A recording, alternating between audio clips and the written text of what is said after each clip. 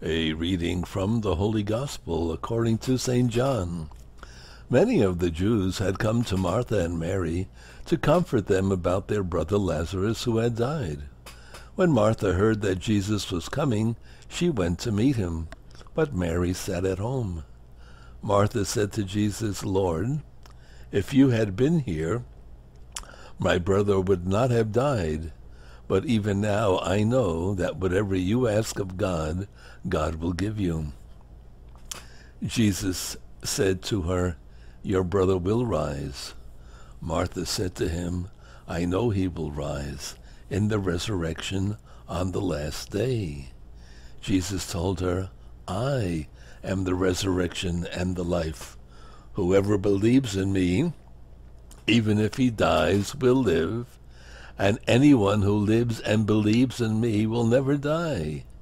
Do you believe this?" She said to him, "Yes, Lord. I have come to believe that you are the Christ, the Son of God, the one who is coming into the world."